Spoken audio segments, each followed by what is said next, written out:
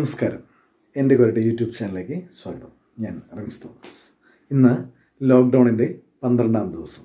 ശ്രദ്ധിക്കുക, ഈ ലോക്ക്ഡൗൺ എനിക്ക് വേണ്ടിയാണ്, നിങ്ങൾക്ക് വേണ്ടിയാണ്, നമുക്ക് വേണ്ടിയാണ്. അതുകൊണ്ട് ഗവൺമെൻറ് നിർദ്ദേശങ്ങൾ കർശനമായി പാലിക്കുക. Stay at home. ഇന്ന് ഞാൻ നിങ്ങളുമായിട്ട് പങ്കുവയ്ക്കാൻ പോകുന്ന വിഷയം നമ്മുടെ ഭക്ഷണത്തെക്കുറിച്ചാണ്. പ്രത്യേകിച്ച് നമ്മുടെ ഉച്ചഭക്ഷണത്തെ അല്ലെങ്കിൽ നമ്മുടെ ഭക്ഷണശീലങ്ങളെക്കുറിച്ചിട്ടാണ്. പ്രത്യേകിച്ചും ഈ കോവിഡ് കാലത്ത് നമ്മുടെ ഭക്ഷണശീലങ്ങൾ നമ്മളെ എപ്രകാരം ഇതിനെ അതിജീവിക്കാൻ സഹായിക്കുമെന്നതിനെക്കുറിച്ചുള്ള കുറച്ച് ആശയങ്ങളാണ് ഞാൻ നിങ്ങളുമായിട്ട് പങ്കുവയ്ക്കാൻ പോകുന്നത്. ആദ്യമായി ഞാൻ പ്രഭാത ഭക്ഷണത്തെക്കുറിച്ച് കഴിഞ്ഞ വീഡിയോകളിലേക്ക് പറഞ്ഞിരുന്നു. ഇന്ന് നമ്മുടെ ഉച്ചഭക്ഷണത്തെക്കുറിച്ച് നമുക്ക് അതെങ്ങനെ കഴിക്കണമെന്നുള്ള കാര്യത്തെക്കുറിച്ച് നമുക്ക് ചർച്ച ചെയ്യാം. നമ്മുടെ ഭാരതത്തിൻ്റെ മഹത്തായ ഒരു സംസ്കാരമായിരുന്നു ഭക്ഷണം വേസ്റ്റാക്കാതെ കഴിക്കുക എന്നുള്ളതാണ്. അന്നം ഈശ്വരൻ എന്നുള്ളൊരു സങ്കല്പം കൂടി ഭാരതത്തിലുണ്ട്. അപ്പോൾ ഒരു വറ്റ് പോലും കളയാതെ കഴിച്ചിരുന്ന ഒരു പൂർവിക കാലഘട്ടം നമുക്കുണ്ടായിരുന്നു, അല്ലെങ്കിൽ നമ്മുടെ പൂർവികരുണ്ട്. പക്ഷെ അന്ന് നമ്മുടെ കുട്ടികളും നമ്മളൊക്കെ ചിലപ്പോൾ ഭക്ഷണം കൂടുതൽ കിട്ടിക്കൊണ്ടുള്ള പ്രശ്നങ്ങളാണ് ഇന്നുണ്ടാവുന്നത്, അല്ലേ?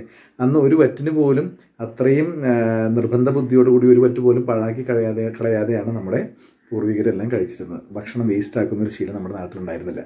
പക്ഷേ ഇന്ന് അതാണോ സ്ഥിതി? നിങ്ങളൊന്ന് ആലോചിച്ച് നോക്കൂ. പല കല്യാണങ്ങൾക്കും അല്ലെങ്കിൽ ഇതിനൊക്കെ നമ്മൾ ഭക്ഷണം കൂടുതൽ കഴിച്ചുകൊണ്ടുള്ള, മുമ്പ് പോഷകാഹാരക്കുറവാണെങ്കിൽ ഇന്ന് ഭക്ഷണം കൂടുതൽ കഴിച്ചുകൊണ്ടുള്ള ബുദ്ധിമുട്ടുകളാണ് നമുക്കുണ്ടാവുന്നത്. ഓക്കെ, ഇനി നമ്മുടെ ഉച്ചഭക്ഷണത്തിന് ശ്രദ്ധിക്കുക. ഈ ഒരു സീസണിൽ, പ്രത്യേകിച്ച് ചൂട് കൂടിയിട്ടുള്ള ഈ സീസണിൽ നമ്മൾ സസ്യഭക്ഷണമാണ് ഉപയോഗിക്കുന്നത് ഏറ്റവും നല്ലത്. കാരണം സസ്യഭക്ഷണത്തിന് ആൽക്കലൈൻ നേച്ചർ ഉള്ളത് കൊണ്ട് തന്നെ അത് എളുപ്പം ദഹിക്കുന്നതിനും അതിലെ പോഷക ഘടകങ്ങൾ ശരീരത്തിലേക്ക് ആഗിരണം ചെയ്യപ്പെടുന്നതിനും ഈ സമയത്ത് വളരെ നല്ലതാണ്.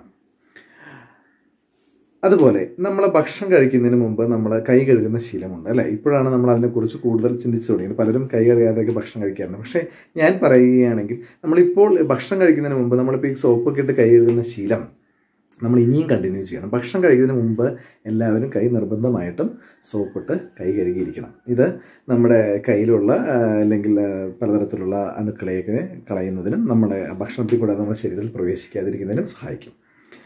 അടുത്തതായിട്ട് നമ്മൾ ഭക്ഷണം കഴിക്കുന്നതിന് ഒരു അരമണിക്കൂർ മുമ്പെങ്കിലും ശുദ്ധമായിട്ടുള്ള വെള്ളം കുടിക്കുന്നത് എന്തുണ്ടാവും?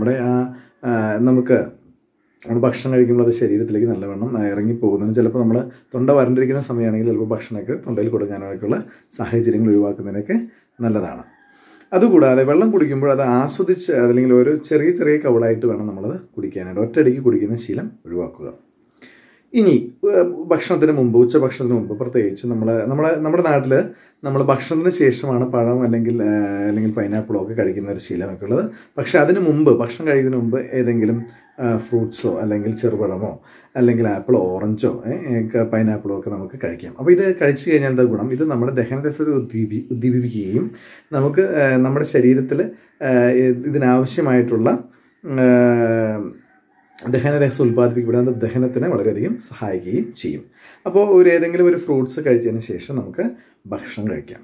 അപ്പോൾ നമ്മുടെ നാട്ടിലുള്ള ഭക്ഷണം നമ്മൾ അരിഭക്ഷണമാണ് കൂടുതലായിട്ട് ഉപയോഗിക്കുന്നത്, അല്ലേ? ഇപ്പോൾ ഷുഗറൊക്കെ ഉള്ള ഒരു ഇതിലാണെങ്കിൽ മഹാരാഷ്ട്രയിലേക്ക് ഉപയോഗിക്കുന്നത് എങ്ങനെയാണെന്ന് വെച്ചാൽ അവിടെ ചപ്പാത്തി 2-3 ആദ്യം കഴിക്കും, അതിനുശേഷം കുറച്ച് അരി അല്ലെങ്കിൽ ചാവലാണ് അവിടെ ഉപയോഗിക്കുന്നത്. നമുക്ക് വേണമെങ്കിൽ ആ ഒരു ശീലം നല്ലൊരു ശീലമാണ്, നമുക്ക് ഉപയോഗിക്കാവുന്നതാണ്. അതുപോലെ തന്നെ ഭക്ഷണം കഴിക്കുമ്പോൾ നന്നായിട്ട് ചവച്ചരച്ച് വേണം കഴിക്കാനായിട്ട്. കാരണം അപ്പോൾ നമ്മുടെ ആദ്യത്തെ ദഹനം വഴി നടക്കുന്നത് നമ്മുടെ വായിൽ വെച്ച് തന്നെയാണ്. അപ്പോൾ നമ്മൾ നേരത്തെ പറഞ്ഞ പഴം കഴിക്കുന്നത് നമ്മളിൽ ദഹനരസം ദ്വീപിപ്പിക്കുന്നതിന് കാരണമാകുമെന്ന് പറഞ്ഞു. അപ്പോൾ ഈ രീതിയിൽ നല്ല രീതിയിൽ ദഹനം നടന്നാൽ മാത്രമാണ് പോഷകഘടകങ്ങൾ ശരീരത്തിലേക്ക് ആഗിരണം ചെയ്യപ്പെടുകയുള്ളൂ. പിന്നെ നമുക്ക് പച്ചക്കറികളുള്ള പലതരത്തിലുള്ള പച്ചക്കറികൾ നമ്മുടെ മെനുവിൽ ഉൾപ്പെടുത്താം. പച്ചക്കറികളുടെ ഗുണങ്ങളൊക്കെ ഞാൻ പറയാതെ തന്നെ നിങ്ങൾക്കറിയാം. ഓരോ ദിവസവും ഈ സമയത്ത് ഓരോരോ പച്ചക്കറികൾക്ക് ഓരോരോ ഗുണങ്ങളാണ് ലഭിക്കുക. ഇപ്പോൾ ഉദാഹരണമായിട്ട് പറഞ്ഞാൽ വെണ്ടയ്ക്ക് രോഗപ്രതിരോധ ശക്തി കൂടുതൽ സഹായമാണ്. അതുപോലെ തന്നെ ക്യാബേജ്, ക്യാരറ്റ്, ബീട്രൂട്ട്, അല്ലേ? ഇതൊക്കെ നമ്മുടെ ശരീരത്തിന് ആവശ്യമായിട്ടുള്ള പോഷക ഘടകങ്ങൾ, അയൺ, കാൽഷ്യം, സിങ്ക്, മഗ്നീഷ്യം തുടങ്ങിയുള്ള ശരീരത്തിന് ആവശ്യമായുള്ള കാര്യങ്ങളൊക്കെ നമുക്ക് ലഭിക്കാനായിട്ട് നമ്മളെ സഹായിക്കും. ഇനി പതുക്കെ സമയമെടുത്ത് ചവച്ചരച്ച് നന്നായിട്ട് ആസ്വദിച്ച് അതിൽ മാത്രം ശ്രദ്ധിച്ച് കഴിക്കുക. ഭക്ഷണം നമ്മൾ കഴിക്കുന്ന സമയത്ത് TV കാണുന്ന ശീലമൊക്കെ ഒഴിവാക്കുക. കുട്ടികൾക്ക് ആ ശീലമൊക്കെ ഉണ്ടെങ്കിൽ അത് നമ്മൾ മാറ്റുന്നതിനുള്ള നല്ലൊരു കാലഘട്ടമാണ് ഇപ്പോൾ. ഇനി നമുക്ക് കുറച്ചധികം ടിപ്സൊക്കെ പറയാനുണ്ട്. സമയത്തിന് പരിമിതി മൂലം നിർത്തുകയാണ്. നമുക്ക് മറ്റൊരു വീഡിയോയിൽ കാണാം.